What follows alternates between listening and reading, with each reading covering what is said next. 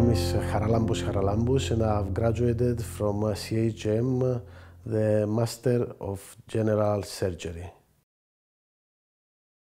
So I'm currently a sixth year trainee in general surgery at the Nicosia General Hospital in Cyprus, and I decided to pursue the master's degree, which will probably help me in getting a fellowship in the nearby future in a hospital in the UK.